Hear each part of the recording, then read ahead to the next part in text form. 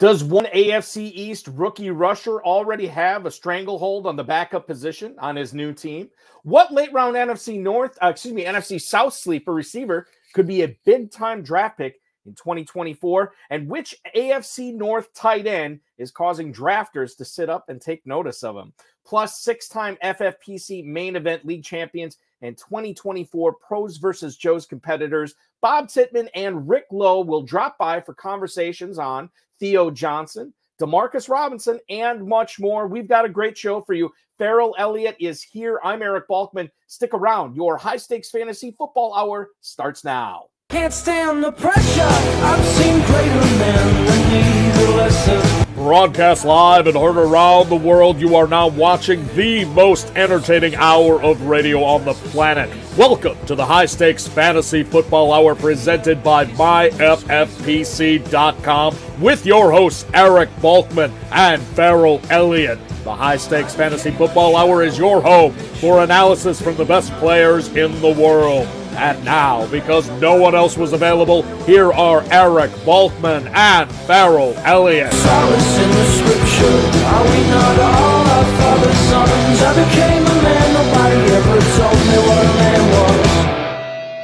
Thank you, Rob. Greetings and salutations, all you Balkaholics and Ferrelliacs. Welcome to the latest episode of the High Stakes Fantasy Football Hour, presented by myffpc.com. I'm your slightly above average host, Eric Balkman, and my co-host is the definitive commissioner of fantasy football, Ferrell Elliott. If you're wondering why we're coming to you on a Wednesday evening, there will be no HSFF Hour next week because I will be at a location in the North Woods of Wisconsin that is not going to allow for a good enough internet connection for a video podcast. So we are working ahead a little bit. You get 2 episodes of the HSFF Hour this week. I'll tell you what's coming up in a little bit less than 48 hours on Friday night when we go live again.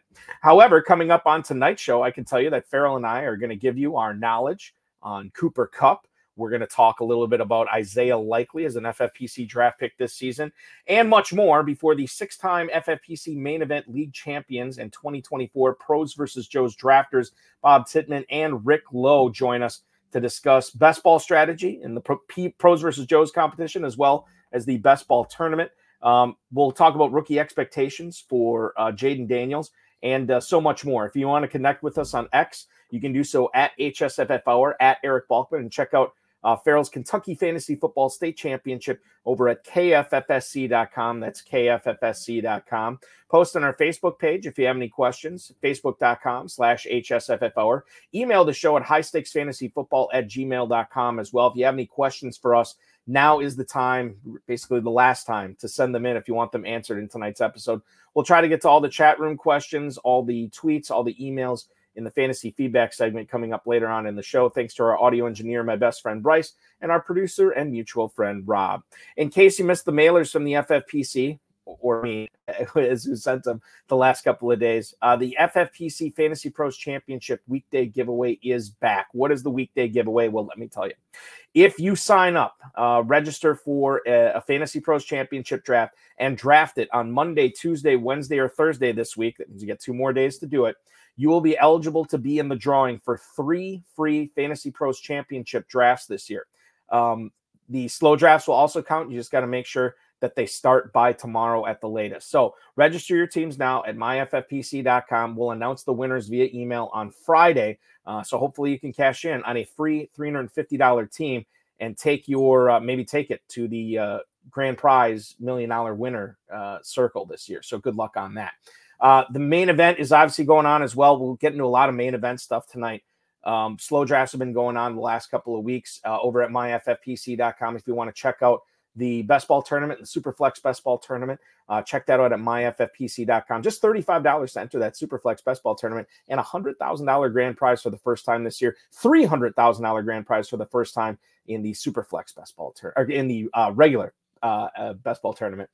Empire Leagues and Dynasty Startups are also going on at myffpc.com. It's your chance to play fantasy football 365 days a year. If you want to play with progressive prize pots, we got that with the Empire Leagues. If you want to play with the classic Dynasty formats that we have, the RotoViz Superflex, Triflex, the Superflex Leagues, whatever you want, we have an option for you over at myffpc.com. So check that out there. Also, a reminder to like this video, subscribe to the channel, comment on the video, share it with your friends, share it with your enemies, and get notified each and every time we go live. Ladies and gentlemen, I want to bring in our co-host for this evening. You follow him on the X at KFFSC Official, but most importantly, you're registering for those Kentucky Fantasy Football State Championship Leagues over at KFFSC.com. Happy Wednesday to the definitive commissioner of fantasy football, Ferrell Elliott. Welcome in, man. Balky, how are you, sir? And happy Wednesday to you. Dom Gazzetti's already here. Yes, he is. Dom Gazzetti never missed. We got to get him on the show at some point. We got to get him on the show. For sure.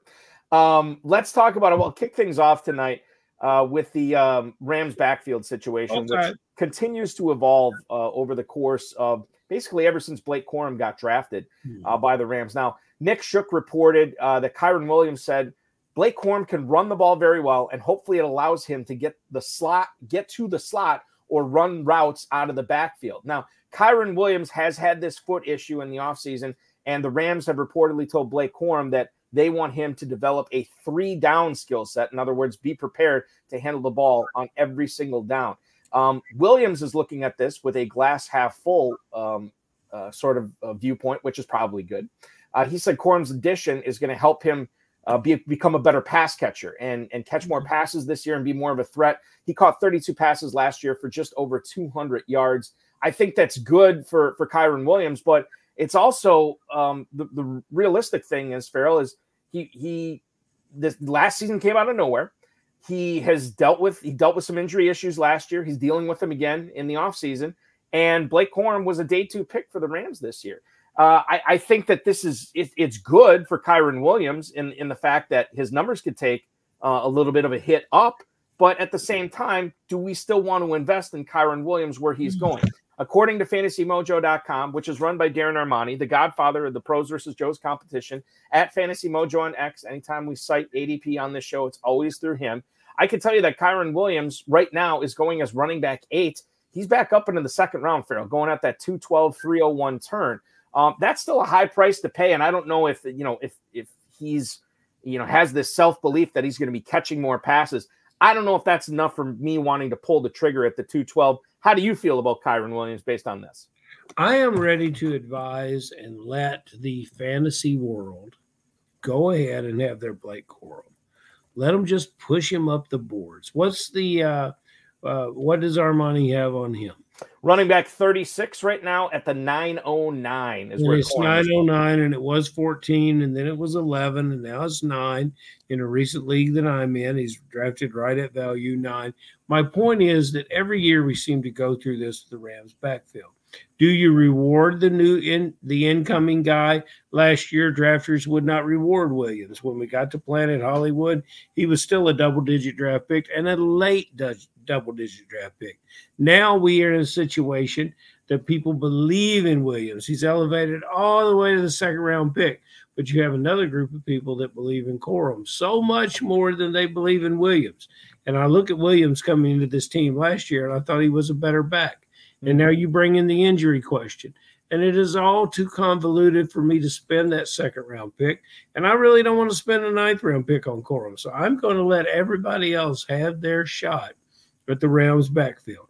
I prefer to be in business with the Rams receiver and sometimes with the Rams quarterback.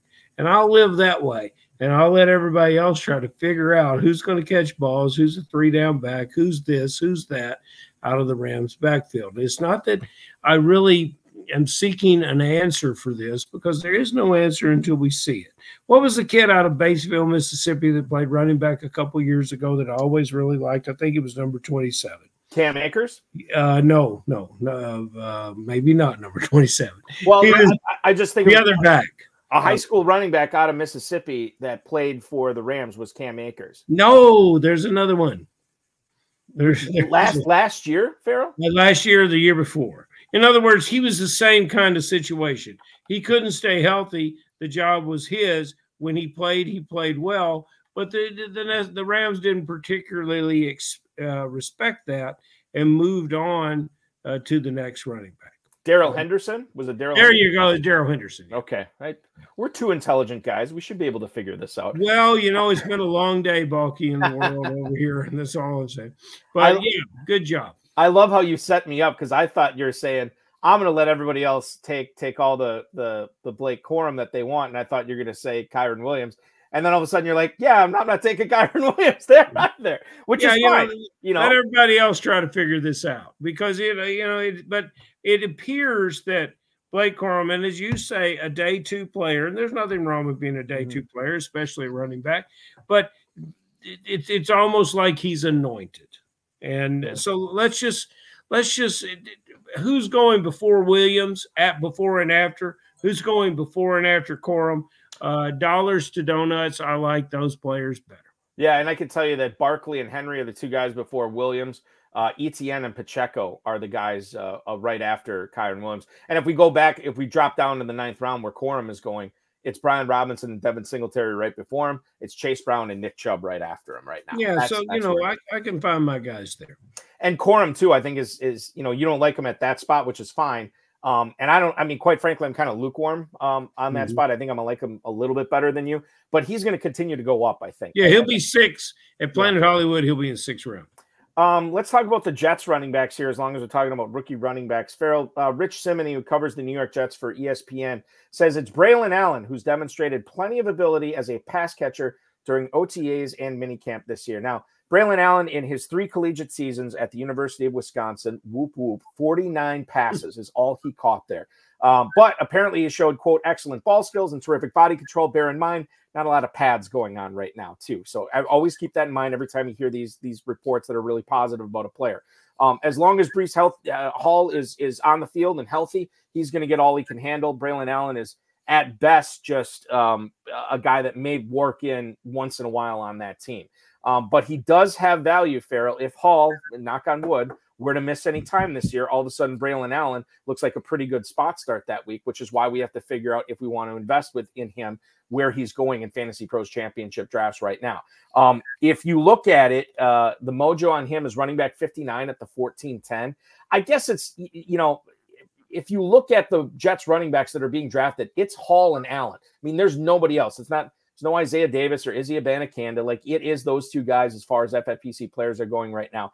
I feel like what I would give advice on anybody who's drafting this competition, I would say make sure that you're getting some Braylon Allen. Don't get overweight on him, but a smattering of him. And I bet there is a few weeks this year where he is a top 15 running back. When that's going to happen, I don't know right now, but based on what happens with Breece Hall, I will know. And if Hall is out, I think Allen is a slam dunk start. Well, there's an interesting physicality and body type. And you think about that player with what you're going to want with Rodgers. Rodgers is slippery in the pocket, but cannot move like a lot of the quarterbacks that are in the league. So consequently, you think a 235 back who can chip and then catch a screen pass or a check down pass in today's vernacular might be very, very valuable and find time on the field for the Jets. If you are that advanced in your fantasy football analysis here in June, you're doing much better job of it than me, and I've drafted 30 teams. So, but I think you, Balky, are a personal fan of Izzy, and I think you really like that player. So I would say that it's not just cut and dry that this player is the number 2, but he gives an interesting physicality, especially when you play teams. And I've been watching a lot of film since we were last together. Philadelphia Eagles, for instance, in the last 6 games of the year, they acted like they didn't want to tackle anyone. When you play a team like that and you get a 235-pound running back that can catch the ball and turn, plant his foot and make a cut, then you've got something that can be exciting. So, yeah, I don't know if I want to base my fantasy team prospects on that at this time, or even in the hallway as I prepare to draft at Planet Hollywood. I will say regarding Abanikanda, I did like him quite a bit last year because I thought that he had that 3-down skill set with that breakaway speed. What concerns me about him this year is not that I changed my opinion on him, the player. What concerns me is the Jets had 7 draft picks in this draft, and 2 of them they invested into running backs with both Braylon Allen and Isaiah Davis. Now, maybe those guys just gum up the works. Maybe Braylon Allen is the handcuff. But I think at worst or best case scenario for Abanikanda, he's sharing reps with one of those players or maybe both of them if Hall misses. And that's why I'm a little bit down on Abanikanda this year. However, if he gets the opportunity, I do like him out on that field. Speaking of a guy who needs an opportunity, and this is not something I have considered all offseason, but Ray McLeod apparently was getting first-team reps in minicamp with the Atlanta Falcons right now. Mark Raimondi, who covers the Falcons for ESPN, said that he performed well in 3 wideout sets during minicamp, and Kirk Cousins actually hit him for several big plays. Patrick Doherty, who works for Roto World, has already said on the X that the receiver room in Atlanta doesn't have to be it could be a closet, Ferrell, because there ain't a lot of bodies in there. It is Drake London, it is Darnell Mooney, and after that, I don't know. So there is a chance that Ray McCloud not only could be valuable as the third receiver for Atlanta, but if either one of those guys were to go down this year, McCloud could be one of those rare receivers that come in and get you 6 for 70 and a touchdown, or 7 for 80 or something like that in a random week.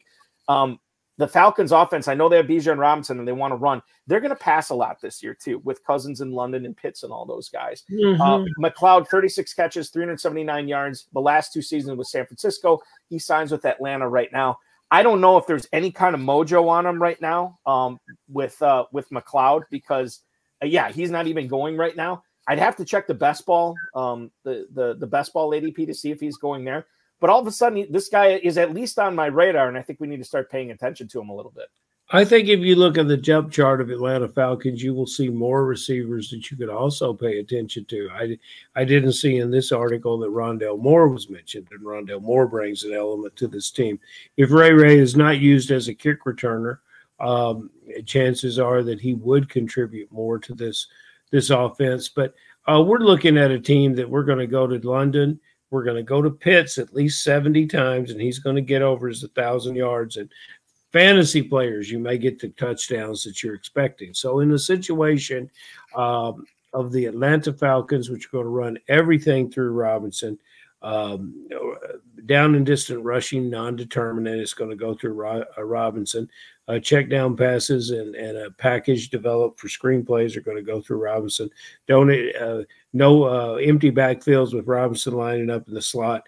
That's Robinson too. It's Robinson. There's nowhere for Ray McCloud to get on this field and to get on your fantasy roster. But he will. But if you look over your shoulder and look at a film clip and some ESPN breakdowns and some game highlights, you'll say, hey, Ray McCloud's explosive when he gets his hand on the ball.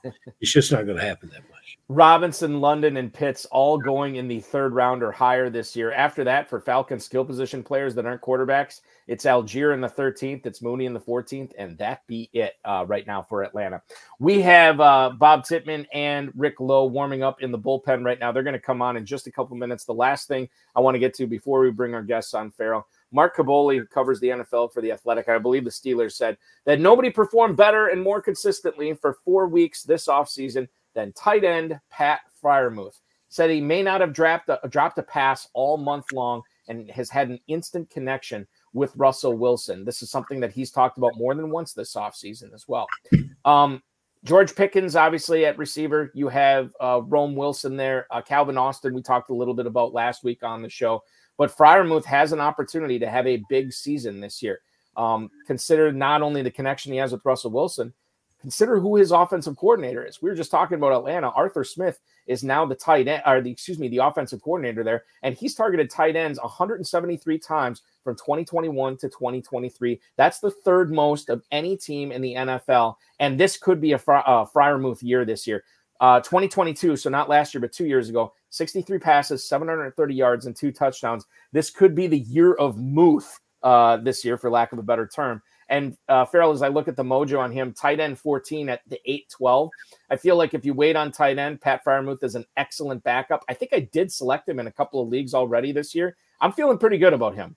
I think you should. And we have and some of our regular listeners like Permar and Barry Newkirk and Dom and Billy Hollywood, those guys can all tell you that we've been beating the Freiermuth drum regularly here. And, if you want to listen quickly and closely to the prayers coming out of Pittsburgh, you'll hear some from Freiermuth just begging for a veteran quarterback that can locate him the ball, go through the progressions, and get it to him.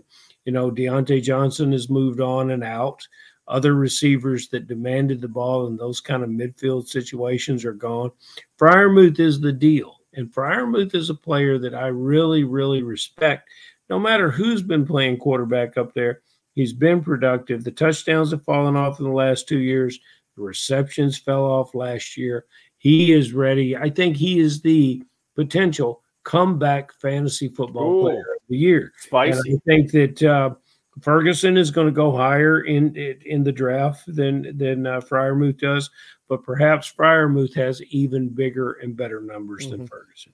It's going to be big. I'm with you, and he's a guy that, you know, unlike Blake Corum, Ferrell, I don't think he's the type of guy that climbs as we get closer to Vegas. I don't know if he stagnates either, but I do think that if he goes up, it's not going to be much. And I think Pat Freiermuth, I can safely say he's going to be a sleeper for me pretty much all of drafting season, because I don't see him ascending too high up FFPC draft boards for sure. It's unusual to go into the 9th round and get a player that on receptions alone can give you 100+ points. That's a great point. That's a great point. We have many more great points to make on the show tonight. But let's face it, our guests know a little bit more than us. We'll bring them in right now. They've won 6 FFPC Main Event League titles with their eyes set on the $1 million grand prize this season as well. They make up one of the 42 Joe's teams that are going to battle the industry pros in the 2024 FFPC Pros versus Joe's Challenge, where each winner will take home a free entry, $2,000 value, into the 2025 FFPC Main Event. Please welcome onto the show Rick Lowe and Bob Titman. Thank you so much, guys, for hopping aboard. We're glad to have you tonight. Thank you. Thank you. Thanks for having us on. This is a nice crew, Balky. For a minute, I thought it was the same guy. We kind of look like twins. Yeah, a little bit, yeah. So I want to get to know you guys a little bit before we get into fantasy football. Can you tell us what you guys are doing for a living, Bob? And I'm gonna let you go first here, and then Rick pipe in after that. Well, I'm basically an entrepreneur. I've done everything in my life. Right now, I have for 13 years, I have a breakfast lunch diner. So I close at 1:30. So I have my afternoons and evenings and put in the numbers, and Rick and I work out numbers and everything all the time. They're numbers guys, Balky. They're numbers. We love it. Yeah. We love it. Yep, and he makes a mean omelet actually too, so it's pretty good. So. And where is this fantastic diner located? It's in Hughesville, Pennsylvania. It's 15 miles from Little League World Series headquarters. Oh yeah, Williamsport, absolutely. What's okay? So Rick's Bob Rick says you make a mean omelet. What's the go-to? What's the omelet? If somebody's coming in there and they're gonna have an omelet, but they're just passing through town, what's the omelet that you make them that they'll never forget? Veggie omelet with pepper jack cheese. Sounds pretty good. That sounds pretty good. Yeah. That's good stuff. Rick, what about you? I own my own CPA practice here in a small town called Muncie, Pennsylvania. So that's where the numbers comes from. I love that. And I feel like a lot of your team names are the accountant, right? Yeah. Okay. That's when I started. I've been doing it since 2018 in FFPC, and then Bob just came into the picture here about 2 years ago. So we make up. It's called the Country Accountants. His restaurant's called Country Fork, and I'm the accountant. So, do you guys come to Planet Hollywood? What's that? Do you guys come to Planet Hollywood? No, we're not going to do it. We're going to do everything online this year. You guys have got to come to Planet Hollywood and try to help me find a breakfast place that can be in all of Las Vegas that can compare to yours. I found a couple, but it sure isn't at the hotel. I can tell you that. You got to come to Hughesville, Pennsylvania. You get a hell of an omelet there. That's what I need. I need that more. And I had some really, really good questions, but I've been coming up with team names with Titman in them. I've got 3 pages so far. So that's just fantastic. I bet you've heard them all. I've heard it all. Something Balky has heard before, and I have to ask because it came up on my chart. And I drafted him. Actually, I eyeballed him in a draft. I passed over him. I got the Green Bay quarterback, Love. I followed up with Romeo Doubs. Where are you on Christian Watson? And if you can expand that answer to other players within the Green Bay roster. I'll guess, Rick, I'll throw this one to you first, but if Mr. Titmans wants to come in with something that it like as genius as the omelet recipe, we can listen to that as well. But what is the recipe for success in Green Bay? Green Bay? Well, we're pretty high on actually Christian Watson a little bit. We just got him we did a main event online, and we just got him in round 7. We picked him up at ADP at 41, wide receiver 41. I think he's going about 44 right now, but I think he has the potential to be a top 24 wide receiver this year if his hamstring stays in pretty good shape. I guess they figured that out. He figured it out there. So pretty high on him. Probably after that, though, I'm kind of high on Wicks a little bit too as well, though. But I mean, maybe backing Wicks. I mean, backing up Watson with Wicks would be a great move there, because just in case he has an injury or something like that. I think we can all agree the quarterback's there. So I drafted Dubs. I looked at those numbers: 60 catches last year, 8 touchdowns, or thereabout. Generally, I could be guilty of rounding up. I hope the CPA doesn't complain about that, but I rounded up. Okay. And is that doable again? And did I overpay in the 10th round for Dubs, 11th round for Dubs? I think you did, actually. I think just down the road, I think you're going to start seeing Reed take over more, and then maybe Wicks coming into the mix a little bit more too as well, though. But it's just so hard to predict what's going to happen there, actually. For anybody who's looking to do that too, Watson you can get in the end of the 7th round. You can get Wicks at the middle part or later part of the 13th round. So it's incredibly easy to do if you want to back up Watson with Wicks this year. And I don't think that that's all that unintelligent move. I think that could pay off too. Rick, I know we just threw one to you about Watson, but I want to ask you about Theo Johnson as well. Not necessarily Theo Johnson, but Darren Waller's gone, right? There's Daniel Bellinger's there. Theo Johnson's there. Is whoever that guy is at the Giants tight end, we talk about tight end premium leagues at the FFPC, is whoever the Giants tight end, whoever their leading scorer is going to be at that position, are they going to be fantasy relevant in 2024? Actually, I don't think so. That's my position on that. I've already done right now, I think, 2 main events. And Bellinger has been going, I think, in the late rounds, maybe round 19. But Theo Johnson hasn't even been drafted at all. So possibly, I think Theo Johnson might come on maybe at the end of the season. He might be a waiver wire pickup. But right now, I just think with where the Giants' offense is going to be at, there's not going to be value there at the tight end position. That's just how I feel about that. Bob, you played Dynasty with FFPC, right? Yep. Okay, and what about Theo Johnson from a dynasty perspective? How do you feel? We actually drafted him in our dynasty draft this year. We picked up a team this year, an orphan team, and we drafted him this year as our tight end in the draft. And being from Pennsylvania and Penn State, there you go. Go Nittany Lions. Theo Johnson is very athletic, and Penn State does not utilize their tight ends that much. That's why we both think towards the end of the year he could come on, and I think in year 2 or 3 he'll be even better. You got to love the athlete. You really do. He's got all that down. You got to love the athlete. And if you watched him in college, man. So are you guys Steelers fans? Absolutely. Nope. No. Well, tits up, balls. This question is for you. Probably the most under the radar, insignificant, less measurable, non-exciting move was Deontay Johnson coming from Pittsburgh to Carolina. I just, this move didn't even register with me particularly. I had to keep double checking back to see if that was the true thing.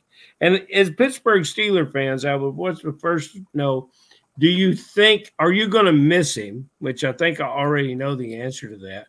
But more importantly, what's the future look like for him in Carolina? Does he make the quarterback better? Does he bleed into Thielen's playtime? Does he become that veteran presence? I don't think so. What do you think there about the rookie Leggett?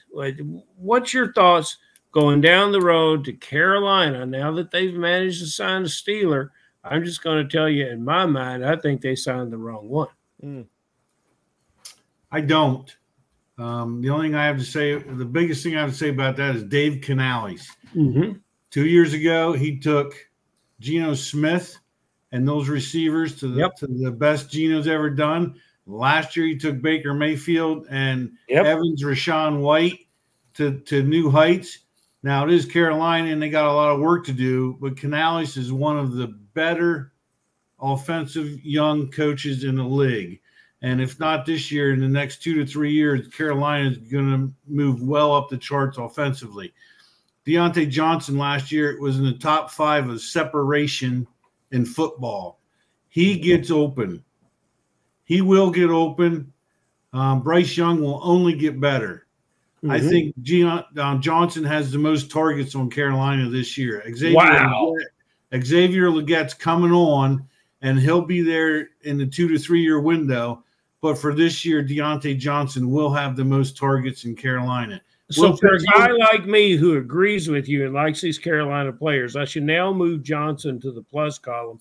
Bucky, can you help us with some of Darren's numbers on this? Because I think you can put together a Carolina stack starting in about the 10th round, but I could be wrong. Johnson may be going higher, but you're that big. So you liked this player. You remember the 80 catches. You remember the multiple touchdown years. You liked this player when he was a Steeler. Yes, when he was coming on, the problem was the Steelers and their quarterbacks the last couple of years. That, to me, that hindered him. Canales is only going to me is the X factor offensively. Yeah, and I believe in this coach too. And he wouldn't have got this job if he didn't deserve it. So I'm excited about what's going on at Carolina. Fantasy Pros Championship ADP has Deontay Johnson indeed going as the highest drafted Carolina player this year. 704 is where he's being selected. A few picks later goes Jonathan Brooks. Adam Thielen, don't forget, he had 100-plus catches last year. He's going in the 14th round. He did fade quite a bit towards the end of last season. And then Legette is your 15th round pick. Jatavian Sanders also being drafted in the 18th round. No Bryce Young, though. He is not being selected on average in the Fantasy Pros Championship right now over the last 5 days. Let's shift this to CeeDee Lamb. This will be good for you, Bob. Let's talk about the Cowboys receivers. Everybody knows Lamb is awesome. I've seen him go #1 overall in a lot of drafts this year. Outside of him, is there another Cowboys pass catcher we should not forget about this year? We already mentioned him earlier in the show, and you put Freiermuth ahead of him, but Jake Ferguson. Last year, I believe he was in the top 5, definitely top 10 in red zone targets. And he did not have a proportionate number of touchdowns to go along with those targets. He will get a higher volume of the red zone targets for Dallas. His touchdowns will go up this year compared to what he had last year. The only concern I have is Cooks did the last 5 to 6 weeks. Cooks came on and seemed to have a better rapport with Dak over the end of the season. So that could bring Ferguson, not bring him down, but it could keep him from reaching new heights. Jalen Tolbert's there. He's an interesting guy to keep an eye on. If you can get him in the 19th or 20th round, he might be worth taking and putting on your roster. He is their third receiver. If something would happen to Lamb or Cooks, Tolbert can step in there. He's got better size than Cooks. But I think Ferguson's the one. Last year was his second year. He really took a step last year in the second year. Tight ends historically, third or fourth year till they really take a step. Lately, you've had better ones coming in, but I think this being his third year, he could take even another step this year. I don't understand why YouTube is going to ban us, especially with commentary like that. I mean, that was impressive. I hope I haven't said anything that would get us banned. You are the main. You are the main instigator tonight, Ferrell. I don't believe that I'm doing any of that. So I'll have to. That's part of the problem. Yeah.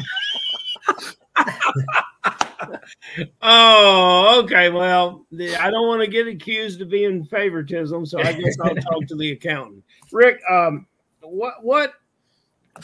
Let's go back to LA. I completely dodged the backfield question. I don't in all the teams I've drafted, I don't have Puka.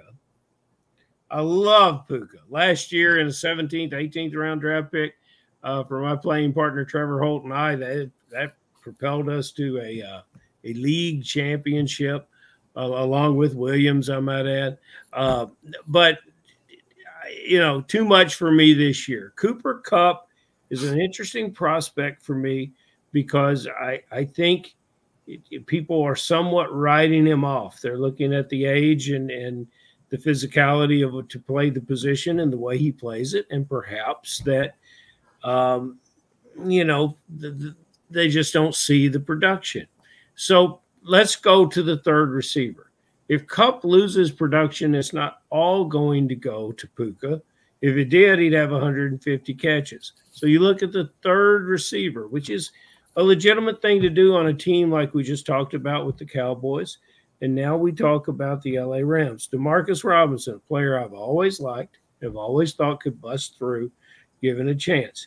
In this passing attack, is Demarcus Robinson one of those double-digit third receivers that you could be in business with? Yeah, we think so.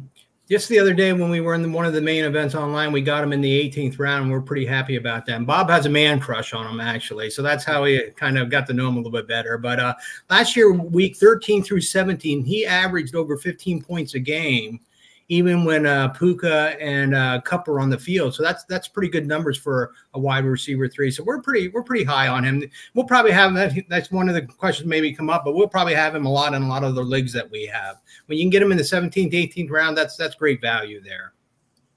I think about last year too. And Kupp did have his moments, obviously in 2023. Nakua obviously was a one-man wrecking crew. But if you look at how Demarcus Robinson finished the season last year, it was really, really good. Yeah. Like he was the anti-Thielen, right? Where Thielen did all of his damage sort of in the middle part of the season, in the early part of the season, and then he kind of petered out a little bit. Robinson came on big time at the end for sure. Rick, let's go back to you on this one. Jaden Daniels. I think if there's a year I can remember in recent history in the FFPC or in fantasy football in general, if there was a time when you should wait on quarterback because you could get some elite guys that may have an outside chance of finishing top 5, it might be this year. Jaden Daniels is a perfect example of that. Is he a quarterback that you guys want to be in business with this year? Well, it depends. It depends where we go. This is my opinion on with quarterbacks. You either got to get one of the stud quarterbacks or you just wait the later rounds. I think we might have more of him if we go with quarterbacks with like Dak Prescott. Once we maybe take a later quarterback, I like to back our pick up right away with another one. So that's when Daniels will come into play, I believe. So one nice thing is we did get him in our Dynasty Superflex League that we did get. He was our third pick, actually. So we do have some of them in the Dynasty side of it. But right now, we've done 3 or 4 main events, and we haven't got him yet at all. We were high on Richardson's and everything there, but we've been backing him up with Lawrence. And who else did we back up with? I'm trying to think. Yeah, Kyler Murray. Other one. Okay, Kyler Murray then too. So right now we haven't got a whole lot of value in him yet, though. But I think he is a good one to have because he's got the cheat code going with him with the running. So if he can put up 600 to 800 yards rushing, throw in about 5 or 6 TDs and maybe 23 passing touchdowns, that could put him up into the top 12 quarterbacks, maybe in the top 10 actually. So yeah, we're high on him, but the question is we're going to get him because I think he's going quarterback 11, 12 right now. That's right around where Love's going actually as well too. And we're pretty high on Love as well. So we'll see going down the road, but I don't know how much business we'll have with him. We as Rick said, we do like him a lot. We got him in our Dynasty League. We were offered Jalen Hurts for the 3rd pick of the draft and Jaden Reed, and we turned it down because we thought we'd get Daniels at the 3rd pick, and we did. Yeah. And Daniels, to your point, 10-08 right now in the Fantasy Pros Championship, quarterback 11, just like you said. And that's in the Love, Murray, Brock Purdy territory right now for sure. Yeah. And what's it is, a lot of times as we go with a higher end quarterback like Richardson, we want someone that's going to be reliable. So we're kind of high on Purdy a little bit too. We know Purdy's going to come in. He's going to be pretty steady, actually. He was nice. We had him last year. We had Prescott and Purdy actually last year, and they were phenomenal quarterbacks, and we got them actually late in the drafts. Permar 99, big fan of Jaden Daniels this year because of the Kingsbury angle too. He's planting his flag on it, which I get, totally get. I don't think. Well, Ferrell, I'll let you talk about pros versus Joes here. I get to talk about pros versus You do. Yeah, absolutely. Yeah. First of all, gentlemen, congratulations with your inclusion in pros. Thank you. Thank you. Wonderful thing. You guys are wonderful advocates for fantasy football and the FFPC in particular. Balky, the structure of the league of pros versus Joes features how many pros and how many Joes? We're going to have 7 leagues this year. In all 7 leagues, there will be 6 Joes, 6 pros. It will be a best ball slim format. And the winner of each of those leagues will win a 2025 FFPC main event entry. So very exciting that, once you're in, now you get a 1 in 12 shot. But let's face it, none of the pros are watching. It's more like a 1 in 6 shot of getting that free FFPC main event entry. Well, I'm glad you said it, Walkie, because, you stole my thunder on that. There's 84. And, Rick, correct me if my math is wrong, but that divides into 42 pros and 42 Joes. So you're guaranteed a top 42 finish. That's a really, really good thing. Now,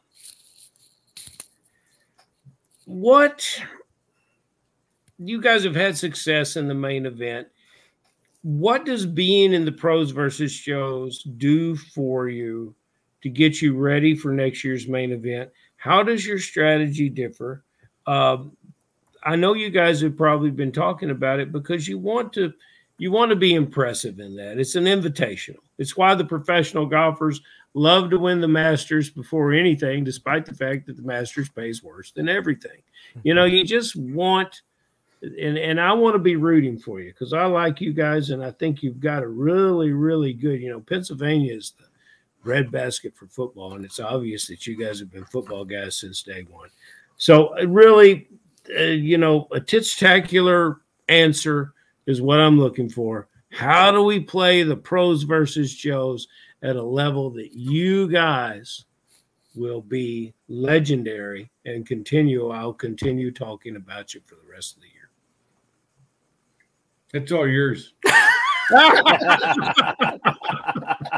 I'll start this, and it has to do with me telling it's all yours. 2 years ago, we started talking about fantasy, and you brought me in. I call him Master Yoda, and he calls me Grasshopper. So I'm going to defer this. I'm going to defer this one to Master Yoda. Very good. Well, this is my second pros versus Joe. I did one back in 2018, and I think I finished 4th overall. So at least I have a little bit of the knowledge there. But what we've been doing is we've been doing a lot of best ball, and we've actually done 3 or 4 main events. So we're actually gearing up for the pros versus Joes. So it's not a whole lot of difference from with the main event, what we do for that, for studying for that at all too. Now we might try depending on where position we pick from, we might try to do some stacking a little bit. But at the end of the day, it's pretty much, you got to know the numbers, the guys that are going to produce, and make the best pick available at that round. Mm-hmm. Rick, I can tell you, 2019. Was it 2019? Okay. 2019, 4th place overall. Congratulations on that. You did not win your league, unfortunately. This is some crazy stuff here. Yeah, it is. Isn't it crazy? I know.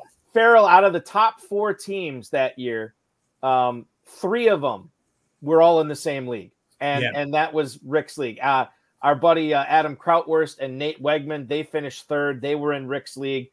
Jeremy Brown from Dynasty Football Factory actually won the league. He took 2nd overall. And then, of course, Danny Mueller won the whole thing. He was in league 2, and that doesn't surprise me at all. I think the thing that I always bring up, Rick, with pros versus Joes is, everybody who qualifies for it, or for the drawing, who gets selected, it's because they signed up for the FFPC main event, which is a managed league. And some of those guys and women who play in this, they only play managed leagues. They don't play best ball. And I think that's the thing, right? Yeah, I think you got the right idea. Is like you need to slip into best ball mode a little bit because it is. I mean, there are some subtleties, right, between drafting the main event and the pros versus Joes. Yeah, absolutely. Going back to pros versus Joes, it was. I think back that when I did that, that's when I really did a good stacking with Lamar Jackson, and I think Andrews was the year. They're the ones that really generated a lot of points for that at the draft at that time, though. But yeah, I mean, the main event, I think there's more risk in trying to do pros versus Joes. That you're going to reach out for a player that you really want versus the main event where you got to be careful where you don't overreach and take one too early. So, yeah, I mean, to me, I consider them almost the same, the pros versus Joes in the main event, though. But I'm just kind of excited to do the pros versus Joe because we can put a beating on the pros, so the so-called pros. So that's the neat thing about that. And I think in 2019, I don't know, I think maybe a pro won it though, but most of the top 5 were actually Joes like me. So it's kind of neat. Technically, a Joe did win it that year. Okay. But a pro finished second, and I had the leaderboard up. I don't know why I closed it, and I'm an idiot. But yeah, out of the top 4 teams, out of the top 6, I'm sorry, I'm going to stop talking till I have it in my mind here.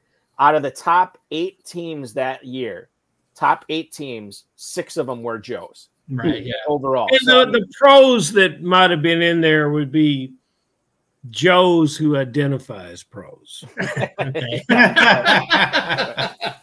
That's true. I'm looking at the roster too, Rick. I mean, that was so Lamar Jackson, Mark Andrews that year for you. And then I'm looking at some like Tyreek Hill, Odell Beckham.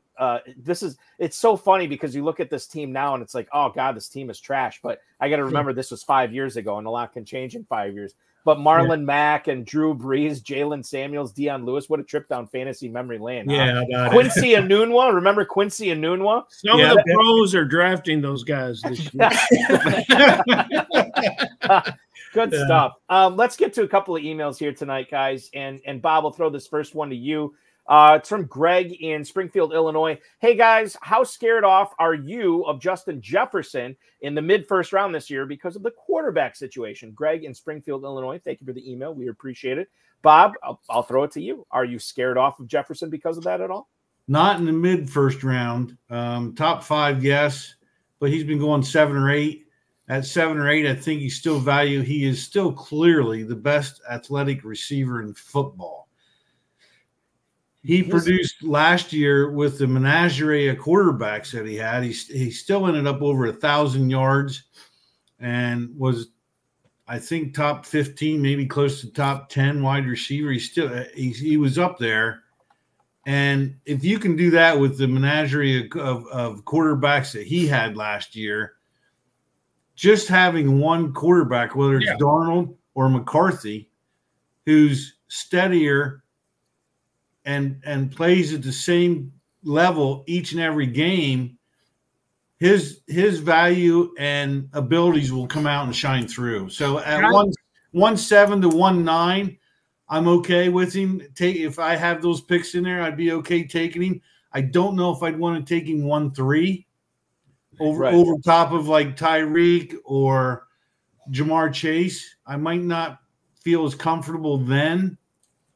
But in mid-first round, yeah, I'm okay with that.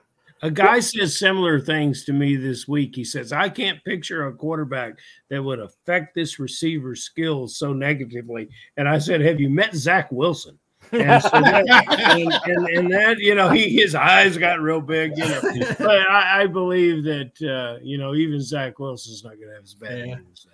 Bob, to your point, last year, 68 catches, just over 1,000 yards and 5 touchdowns for Jefferson. You say, oh, that's not that great. But bear in mind, he got hurt in the Chiefs game on October 8th. He didn't play again until December 10th. That's basically 2 months he missed. And then when he came back and there was no Kirk Cousins, the targets he had for his last 4 games of the season. Ferrell, I know you don't like targets, but I'm going to read them off anyway. I love targets. Double digits in each game after he came back. 10 against the Bengals, 10 against the Lions, 10 against the Packers, and 14 against the Lions on January 7th. So, and to your point, he's going at the 107, 108. That might be a value for him right now. And if he could get it done without Kirk Cousins last year, Darnold, McCarthy, it could only go up from there.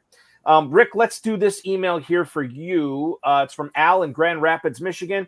Who's your favorite Chargers running back to draft this season? Thank you, gentlemen. That is Al in Grand Rapids, Michigan. And before you answer, I will load up the mojo on these guys right now. As far as the Chargers running backs are going in the Fantasy Pros Championship over the last 5 days, and you got them all smack dab going kind of close to each other.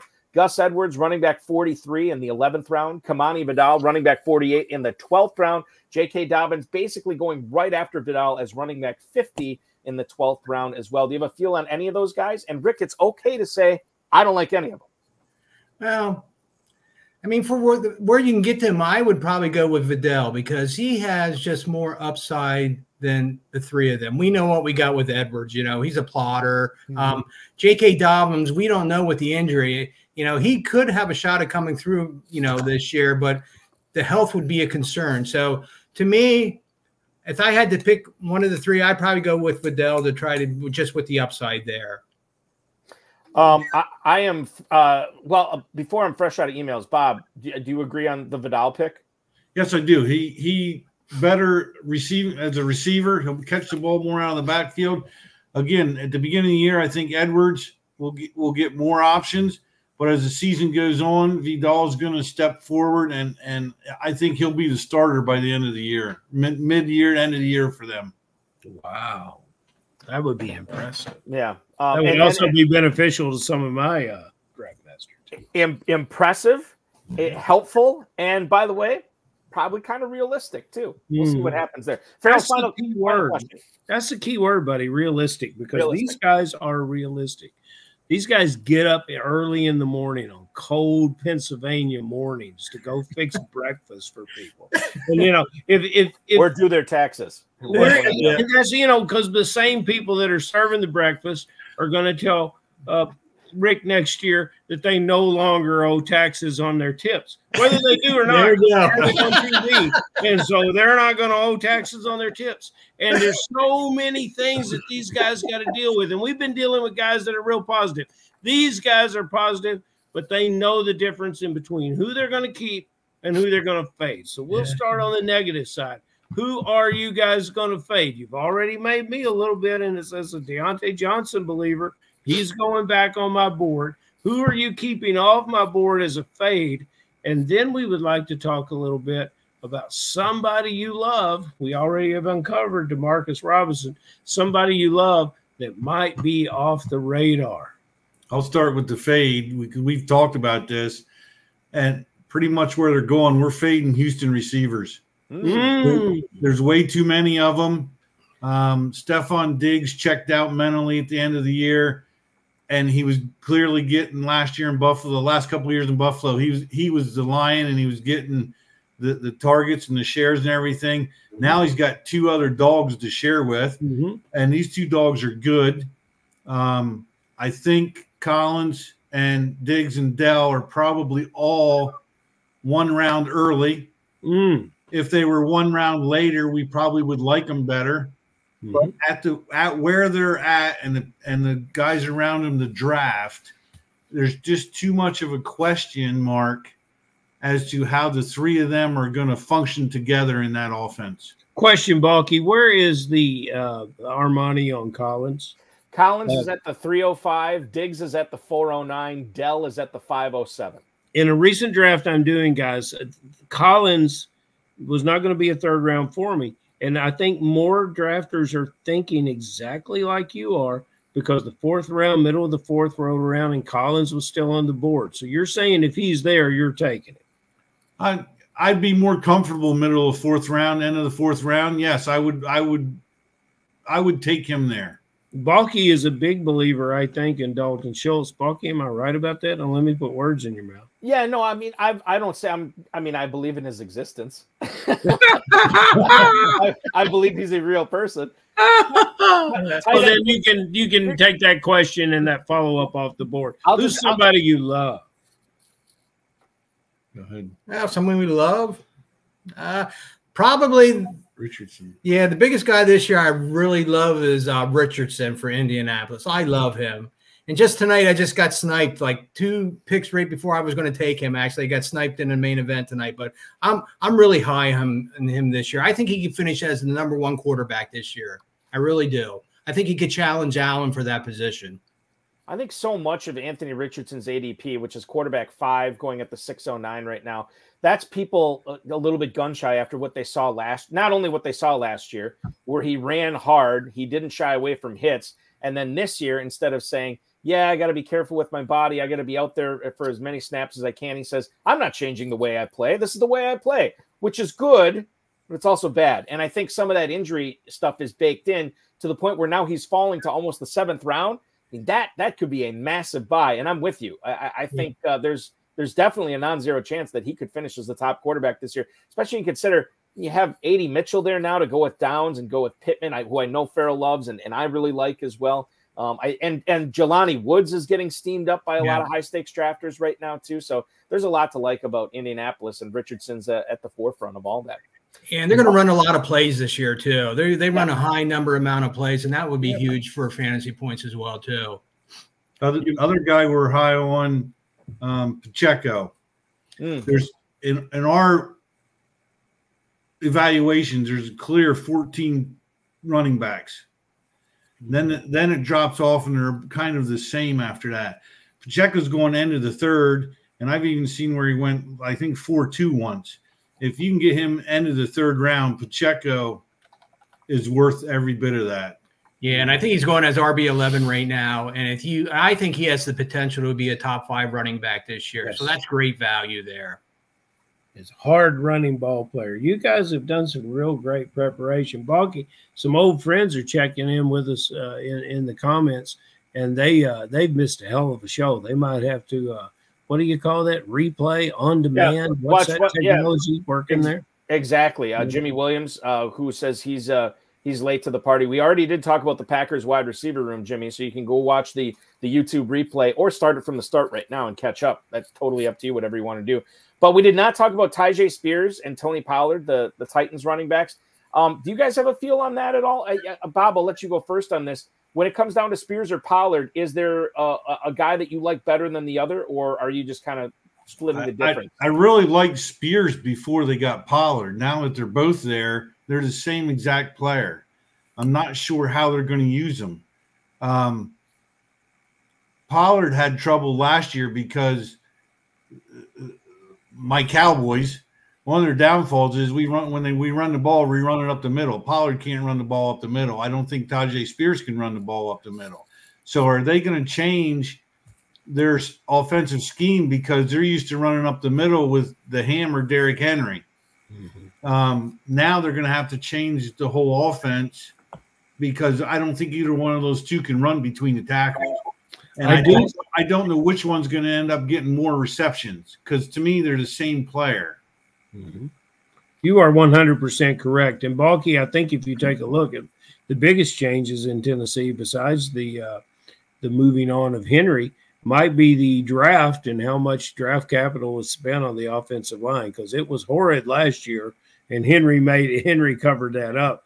I don't know if these two running backs can cover it up. Do you guys think between these two running backs there's 100 catches? I kind of think there is. Oh yeah, I think there's definitely 100 catches between the two of them. Yeah, and actually these two would be great in my mind in a best ball. Yeah. Not so much in the main event, but in the best ball, I think they'd be better in that format.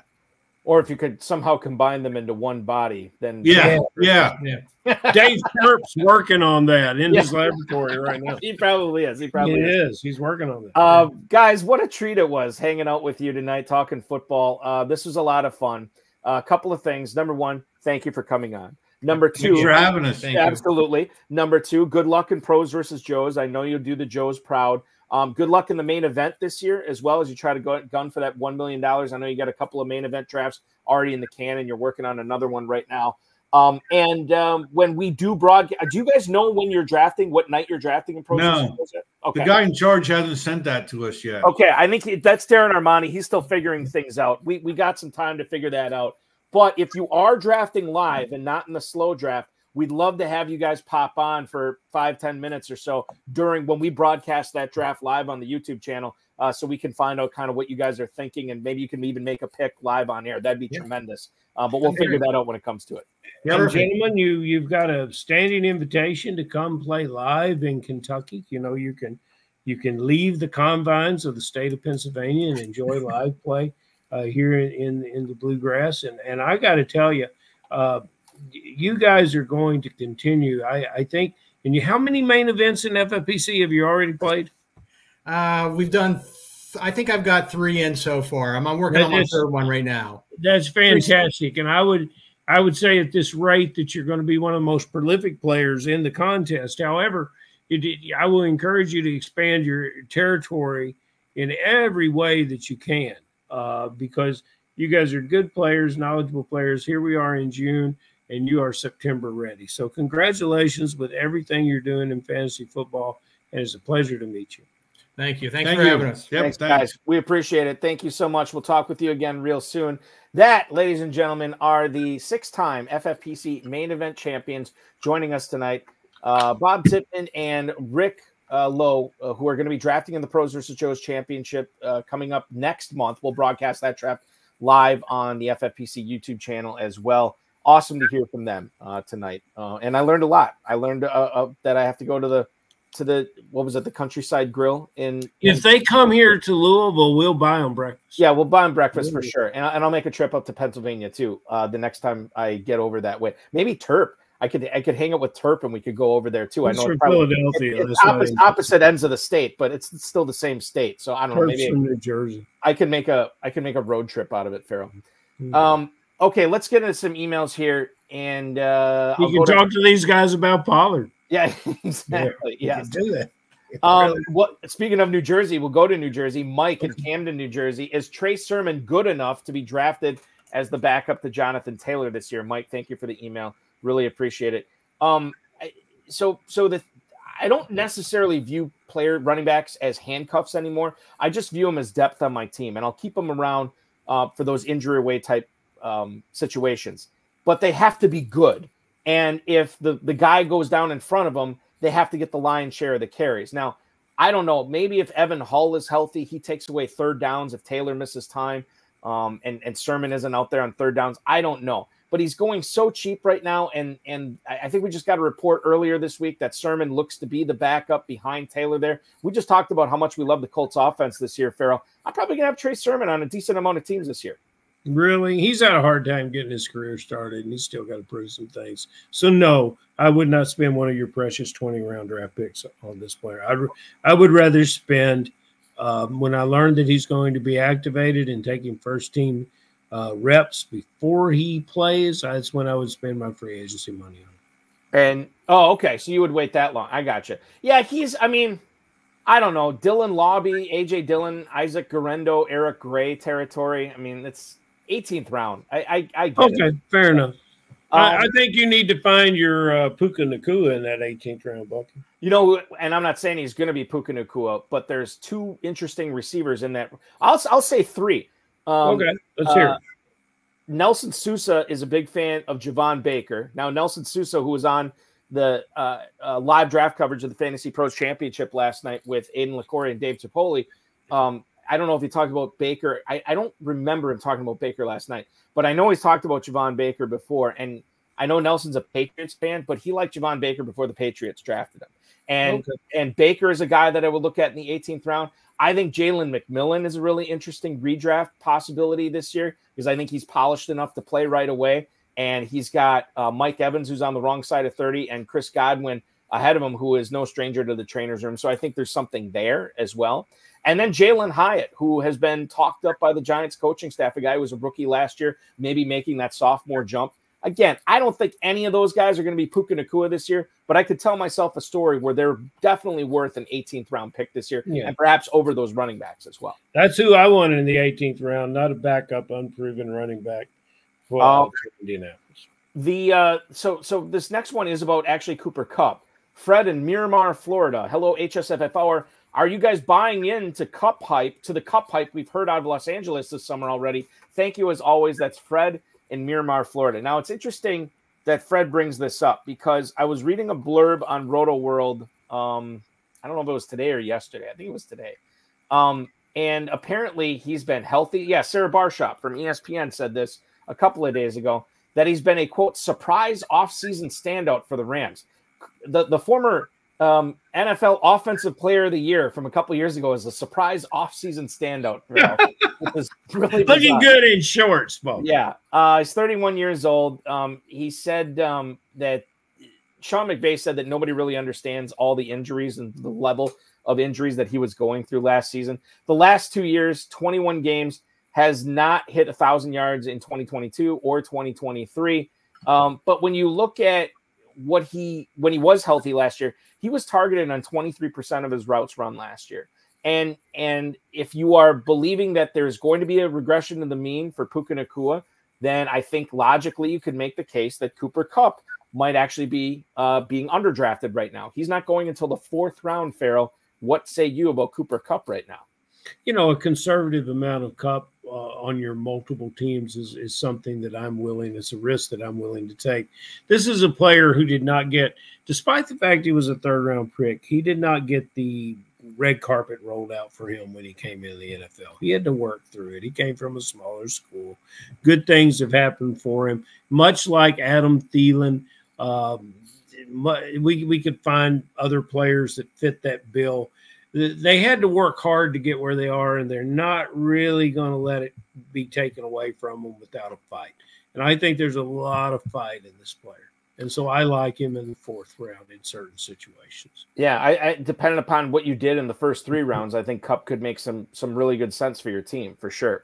Last email that we have tonight is from Larry in Buffalo. Greetings and salutations. How much are you guys targeting Isaiah Likely in your drafts this season? That is Larry in Buffalo. Now, I will say right now, before we get into the analysis of Likely, tight end 20 at the 1306. That's in the tight end premium fantasy pros championship right now. To me, that seems a little bit depressed, but he is behind Mark Andrews. However, when Andrews got hurt last year, Isaiah Likely, 28 targets over the last 5 regular season games. He caught 21 of them. He got over 300 yards, and he got in the end zone 5 times. Isaiah Likely, apparently, now this is coming from Likely, so, you know, this is what he said. This is not what the Ravens said, but he said it's possible that he lines up in the backfield and the slot, inline, or split out wide by himself this year. Now, Isaiah Likely clearly loves himself some Isaiah Likely, but at the same time, I think there is something to be said for this, given that he is such a low pick in tight end premium leagues. How do you handle Likely, Farrah? If you have Andrews, are you looking to back him up in the 13th round with Likely, or is Likely the type of pick that you make if you don't draft Andrews? Both. He is the most solid handcuff across fantasy football. He is the most solid handcuff that could become a standalone contributor with the player that you're handcuffing still being on the field. If you want to look at Likely and not listen to what he says, but look at the work he has performed, he really can make all the catches. He makes the contested catches.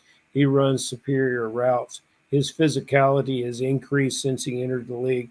There's nothing about this player that should make you want to shy away from drafting him in the 13th, 14th round.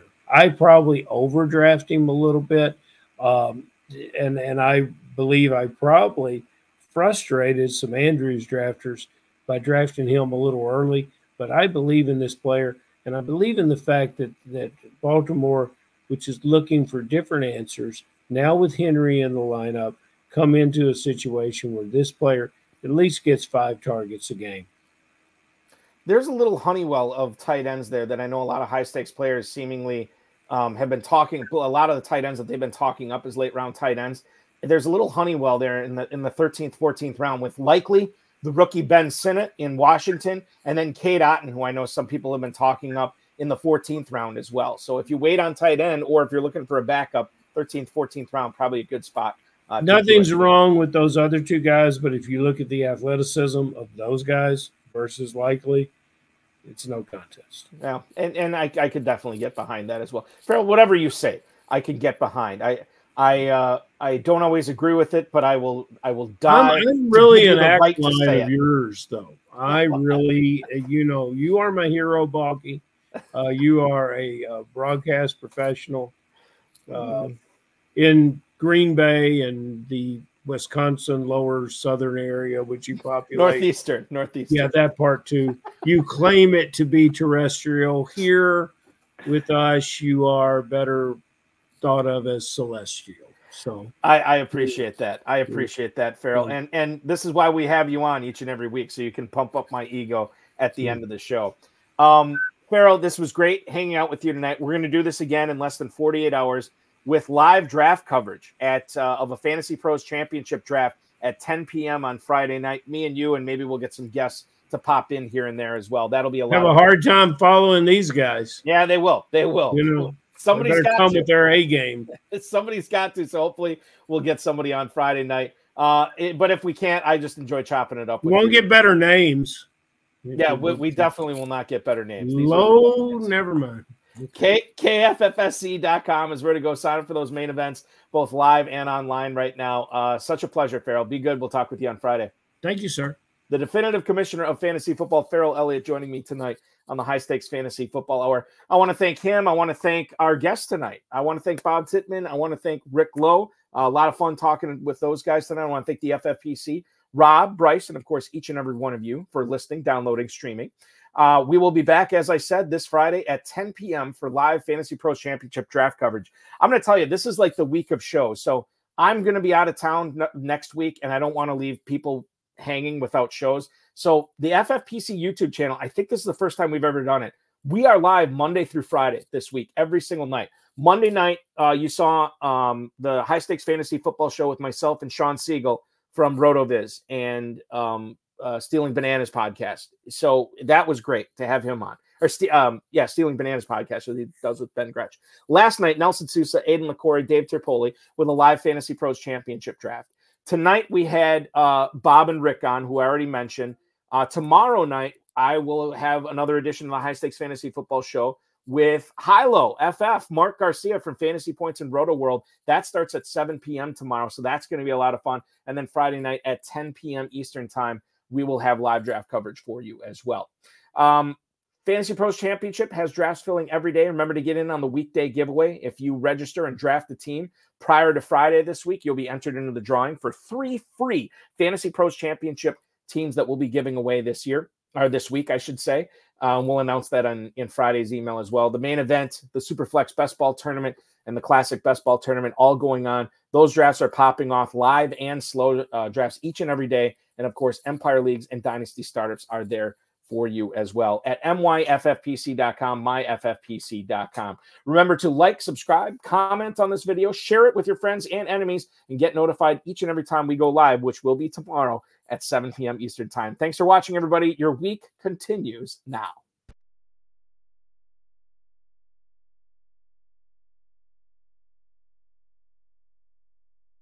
This has been another episode of the High Stakes Fantasy Football Hour presented by myffpc.com. It was broadcast live and was watched around the world. Balky and Ferrell will be back next week with more analysis, more interviews, and more advice from guests much smarter than they are. Thanks for watching, and we'll talk with you again next week. I did want to send a special shout out before we sign off tonight. I know I talked about how my brother, at way too young age of 43, ended up passing away a little over a week ago. And I mentioned that on last Wednesday's show with Mac Nova, Mackenzie Kramer. And to those of you who reached out with your sympathies and condolences, I do appreciate it. The best, I mean, I've had such a great life so far. I'm only 44 years old. And this is pretty much the worst thing that's ever happened to me. And we're still working through it as a family. But for anybody who is in that spot, I just, family and friends are so important to lean on. And I would just encourage everybody to make as many memories as you can now with them while they're still with you, because those are the things you hold on to when it's over and at the end. Thanks so much for watching. I will talk with you on Thursday and Friday this week. Be good, everybody.